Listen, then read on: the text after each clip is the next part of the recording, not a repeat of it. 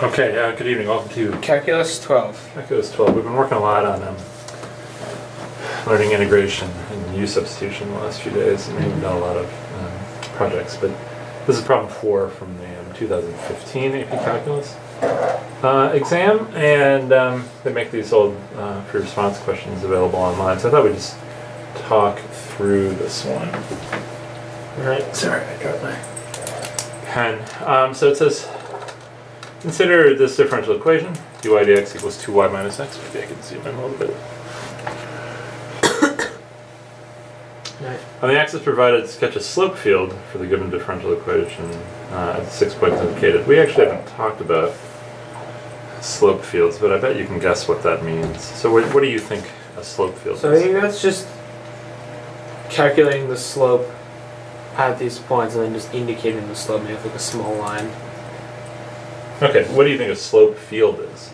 It's just like, it's a collection of points that you, for a differential equation that you know the slope of. Okay, that's fine. That's fine.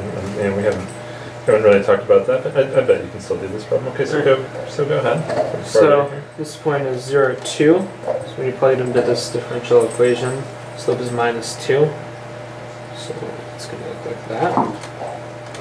Okay. Try it just a little darker. Sorry, let me look and see if we have a Sharpie on the table.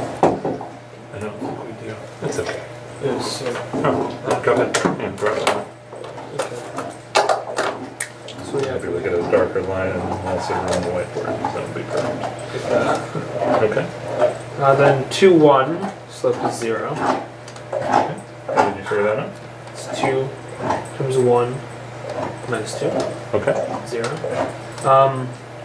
0, 1. The slope is minus 1.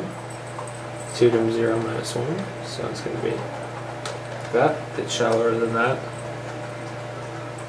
1, 1. Slope is 1. 2 times 1 minus 1. Like that. 0 minus 1. Slope is going to be 1. It's a little too steep, but that's fine.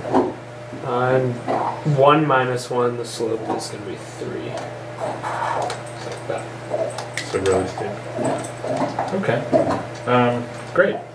Great. So we have a differential equation. There's lots of different solutions to a differential equation. For one like this, you have to pick a single point where you start, and then these slope fields will sort of tell you where you go from that point. But all right, let's move on. Let's move on to the second problem.